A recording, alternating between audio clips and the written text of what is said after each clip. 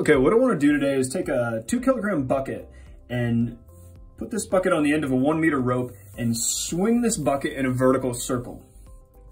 And I want this bucket to always be traveling forward at the same 4 meters per second. So that means when the bucket's here at the bottom, it's moving to the right at 4 meters per second. As it moves up this way, it's still moving 4 meters per second all the way around this circle. Now, how that happens or how we could make that physically occur, I don't want to get into that. I just want to keep this bucket moving along at a constant speed. And what we're going to go through and do is we're going to work out the tension in this string at 2 different points. I want to look at the tension in the string when the bucket is at its lowest point, and I also want to look up here when the bucket is at its highest point. Now, because this bucket is moving in a circle, we need to worry about centripetal force. And you'll remember, centripetal force is given to us by the equation.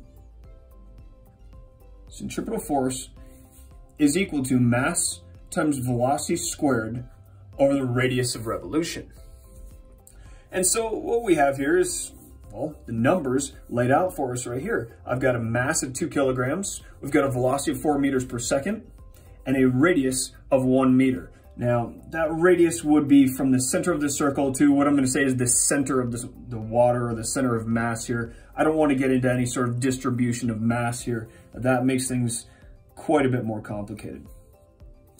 So let's just treat this simply as though we have a point mass on the end of a string. And when we do that, we can see that our centripetal force is equal to the mass, that's 2 kilograms, times the velocity, that's 4 meters per second squared, over a radius of 1. And we'll find that the centripetal force is equal to 32 newtons. Now, it's tempting in this problem to say that the tension in the string is in fact going to be 32 newtons, but that's not true. Remember, centripetal force is the net force acting on an object. And so really we have a net force of 32 newtons. So to better understand what's contributing to this net force of 32 newtons, we need to draw a free body diagram showing all the forces acting on this bucket. First, we have gravity downward. We know the force by gravity downward is equal to mg. And then, of course, we have upward the tension in the string.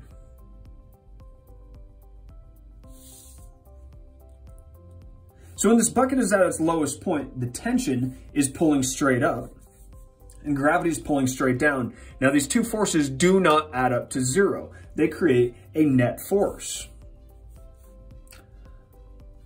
So we know the net force for the bucket when it's at the bottom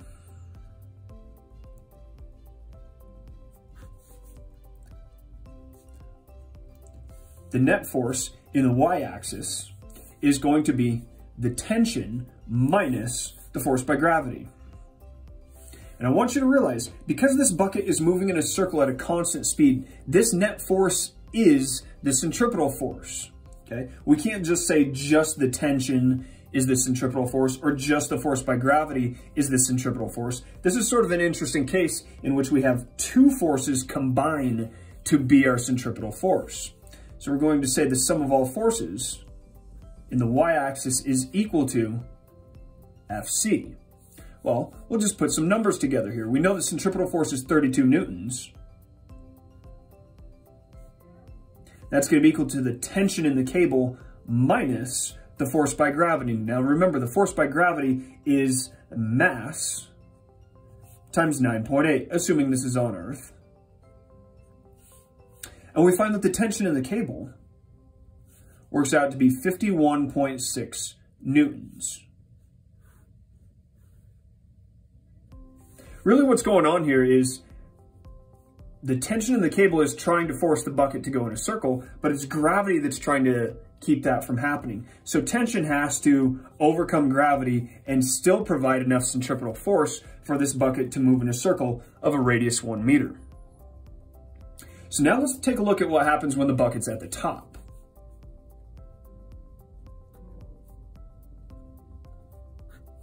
When the bucket is at the top of the circle,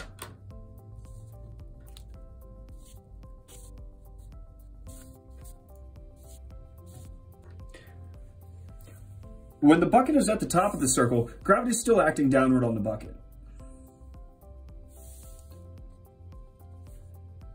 So the force by gravity is still downward. What's different when the bucket is at the top of the circle, though, is the tension in the string.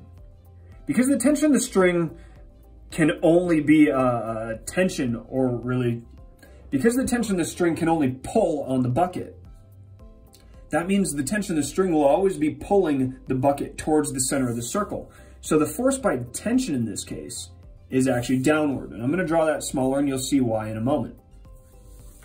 So the tension in the string and the force by gravity are both downward here.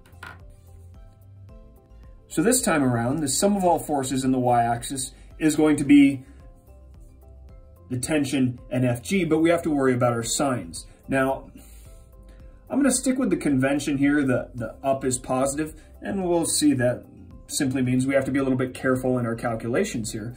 But ultimately, if up is positive, that means the tension is a negative value. And Fg, of course, is still negative. But because this is moving in a circle, at this point right here, the centripetal force is downward, not upward before. Before we had said this centripetal force was 32 newtons. That's a positive 32 newtons. We were saying that centripetal force was upward, or since the bucket was at the bottom of the circle, the centripetal or center-pointed force was in the upward direction. Now that we're talking about this bucket being at the top of the circle, the centripetal force or center-pointed force is downward. So we're actually going to have, this time around, negative 32 newtons equals negative tension minus 2 times 9.8. And we'll work out the math here, and we'll find that the tension in the cable when the bucket is at the top of this arc works out to be 12.4 newtons. So the big issue with this problem is that we always need to realize the centripetal force is not its own force. And the centripetal force is not necessarily always going to be equal to one of the forces. When we deal with a situation like this where we have competing forces, we have to be sensitive to the situation, and we can't just start blindly plugging in equations like our equation for centripetal force. We have to be a little bit careful in how we apply this and how this ties back into our understanding of things like force, and in this case, net force.